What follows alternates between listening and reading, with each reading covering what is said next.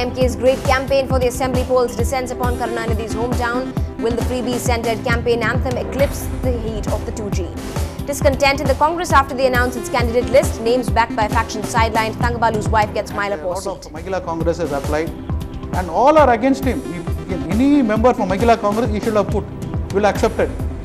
Will the DMK witness the 2G backlash in urban centres? Listen to voices in Chennai. I think that Spectrum G scam will affect the chances of DMK because if you see the past record of the elections, people have never considered corruption as an issue at all. Trust sort of has been, shaken and taken away. The latest catch by the Election Commission for violating guidelines is a ration shop officer who was caught for allegedly distributing cash to the people of Villipuram. And the VCK rolls out its manifesto that focuses on the Elam Tamil issue. Their demands outdo their promises. Welcome to the news tonight. I'm Evelyn Matthew. If there's been someone rubbing another the wrong way today, it's been the Congress's chief here in the state who's done that to his party members, it seems. The burning of effigies and salvos have been heading KV Thangabalu's way ever since Mrs. Thangabalu was chosen over several others to fight out the mighty polls from her Mylapore seat. While that has happened, there's more upbeat electioneering underway at Thiruvarur with the DMK's campaign trail set in motion. We bring you all of that and more on the show tonight, but first a look at the rest of the day's stories at this hour as well. The government hits back at the BJP. The party stage managed and outsourced the cash for vote scam of 2008 to a news channel. Sushma Swaraj dares into the Prime Minister, says ignorance of the cash for vote scam is no excuse at all. After golfer Jeev Milkha's coach is asked to remove his turban at Milan airport for the second time, the Italian ambassador to Delhi is summoned. 4,000 pilots are under scrutiny after reports of fudged documents to get licenses. The crime branch is on the hunt for middlemen.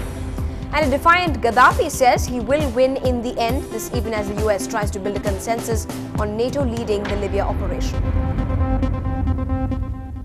So what will he tell us? This is probably what is running through the minds of most of the locals in Thiruvarur as DMK's top man Karunanidhi gets ready to address them and incidentally formally kick off the DMK Combine's election campaign. Karunanidhi is of course on home turf, having grown up here in Thiruvarur, but as elections go, Karunanidhi will have to talk of not only coming home but also convince the people to vote for him this April 13th against the backdrop of the 2G spectrum scam as well as other issues of particular interest to the people of his constituency such as power, water and better job opportunities for the youth. In fact, the star-studded support has come with comedian Vadivelu already having made his speech at the constituency as we speak.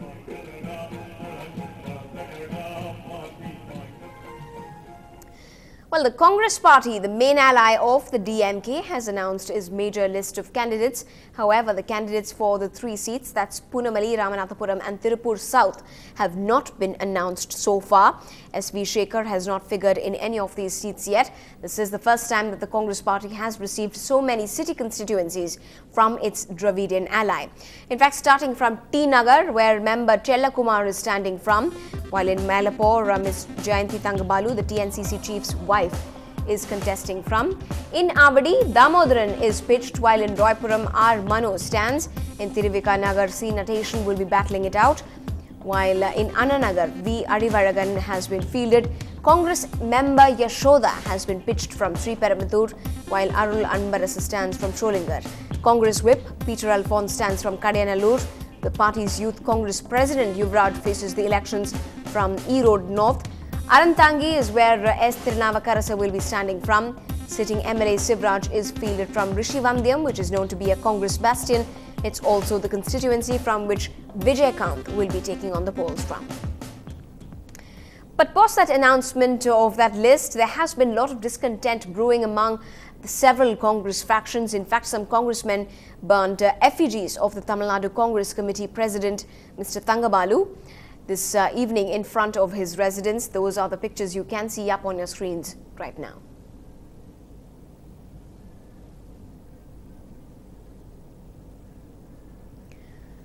Well, this has most definitely not gone down too well with those within the state's unit of the Congress We spoke to Congress leader Karate Tyagarajan, the sitting MLA from Mylapore, SV Shekhar, and yet another discontent member of the Congress, Ravindran. And from what they are saying, they are in one voice of anger targeting their party chief for giving the ticket to his wife instead of another worthy candidate. They want the decision to be reversed and will protest till the last day of nomination. Here's a portion of what they said. What is there for Jayanti Tangabalu? She has not even attended a meeting, single meeting. Only criteria she has got, she is only wife of TNGC President Tangabalu. And see, Tangabalu has also put one candidate for Trivika Nagar. He is Dr. Natesan. He is already involved in kidney scam. Right. He is the owner of the Bhadraj Hospital. In city, 2 candidates. He has taken nearly 1.5 crores from that candidate to give that seat. See, Tangabalu has sold the seat.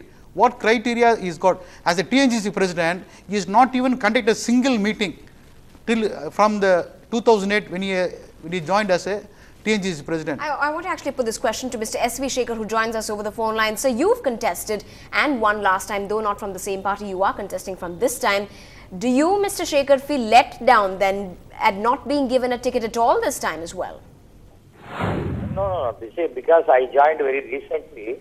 But according to the AICC norms, they told us this time all sitting MLAs will get a seat. I don't know why they have not given me the seat. Probably Mrs. Jayanti Tangabalu is more patriotic to the country or to the party. I don't know. And sometimes we are fighting to get more number of seats, but most of the time we are putting wrong candidates. So instead we get the limited seat and put the winning candidate. Probably if Jayanti Tangabalu is not there, Mr. Karate Tyagarajan is a better candidate who already the public of Mylapore, they know him very well. Probably now he belongs to Velacheri constituency, but he knows Mylapore and Mylapore public also know him very well. But putting the wrong candidate means we are giving the cake to the opposite party. That's the main idea, because this is a crucial election. Nothing is easy this time. There is no cakewalk for anybody. This time we should be more careful. Probably, I don't know what is going on. Despite that list, that your party now has favored the credentials of Ms. Jayanti Tangabalu over you then. Why has that happened then, according to you? No, I don't want to comment anything against my party, because party has decided and the party will scrutinize or post-mortem after the release this result. That's all. Why should I comment about the party in public? That's not right. More and more factions targeting Mr. Tangabalu now. Yeah, with this Tangabalu is very selfish. See, as a youth Congress, I was with him. When he was selfish and he split in 1989 against him. So he's done same thing. He is very selfish. He does only for his family. He never encourages. See, for Mylapore, why he wants to put can put any worker. SV Shekhar is joined, is a sitting MLA, is a public worker, and a lot of Mahila Congress has applied, and all are against him. Any member from Mahila Congress, he should have put, will accept it. Lot of ladies were applied for the seat constituency. Why did he never consider them? And Mr. Periyasamy, who from Nada community, Perundarul Makkal Kachi, they also applied for the seat. They have considered him. He can give any party worker. I don't know why Tangabalu's wife should be brought in. Right. There were also reports that you were perhaps pitched for Velacheri or Mylapore. So as far as your chances goes? Velacheri, I was the only one who contested for 1994 last Mylapore by-election. Only Congress candidate who contested in the by-election for the 15 years. No one has contested. It's all the same.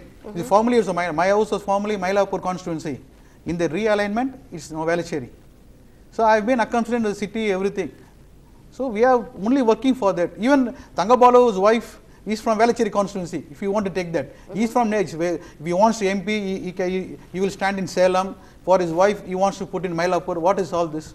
So now, are you and other factions now really coming against Mr. Tangabalu? The whole Congress, all Congress people, all the leaders are against Tangabalu's candidate putting Jayanti Tangabalu. You see, you take Avadi constituency. Now he has put a Damodaran there. What does Damodaran stand there? And for Tittani, he has put a man from one office bearer from this. So you want to put all his chumstars who has given money, all his candidates. I don't know, this selection is crucial for Congress party. Rahul ji has developed the Congress party. More than 15 lakh members have joined.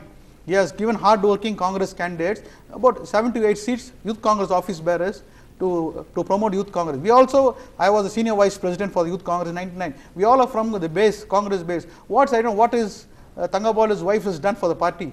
Not even a single party movement. She is a MD of one particular TV. She does functions, only Kamara Jarangam, only for TV shows. Right, we actually tried to get in touch with her over the phone line, but she said she would not comment before filing that nomination. But I want to ask you at this point that whether you would continue to really campaign and work for the alliance and campaign for your compatriots at this point of time. See, we want to show a protest to the High Command. Right. As finally, see, there are last day is 26. The finally is once is approved, then we have to work for the hand symbol, because that's High Command's decision.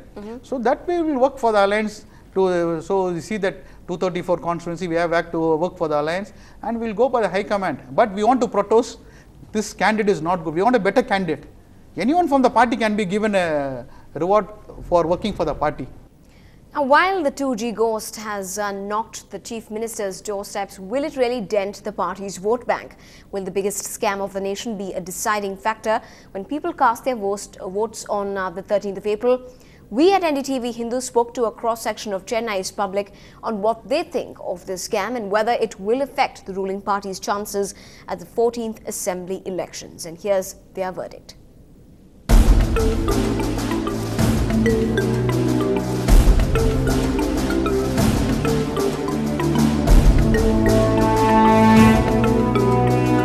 It created a huge, the scam created huge waves everywhere, and for the common man, they don't really know the details of what happened. It's just the name. The name got spoiled, so the trust sort of has been, shaken and taken away.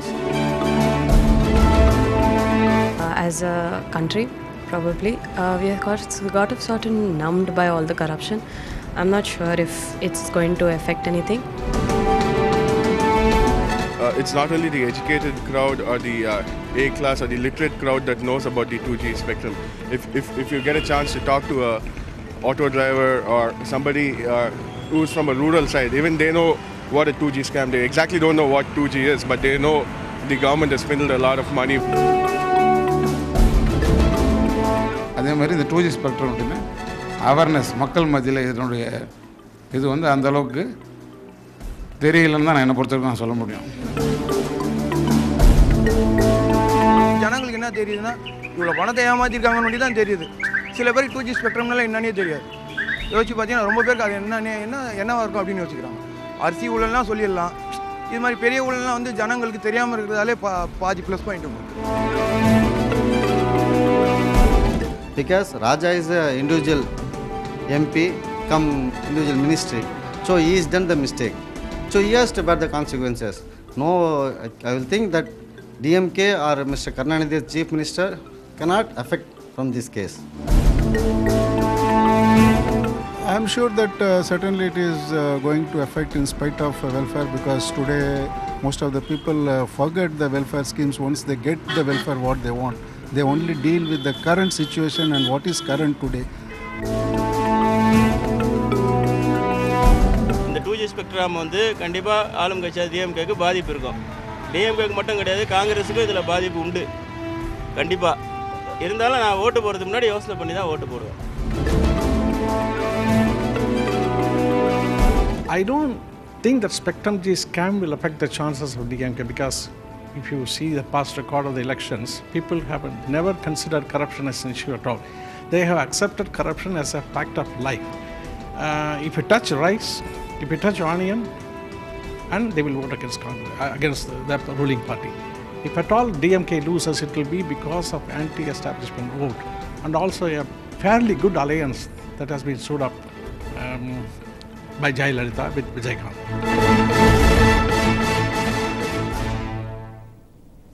You're watching the news tonight on NDTV Hindu. Up ahead, Durban troubles plague the court of India's top golfer the second time. Looks like Italy has learnt from the last time.